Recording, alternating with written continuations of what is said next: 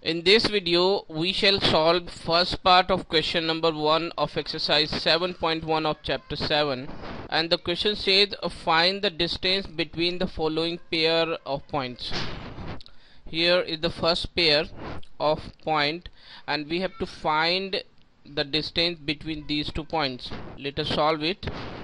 Let A 2 3 B 4 1 be the given points.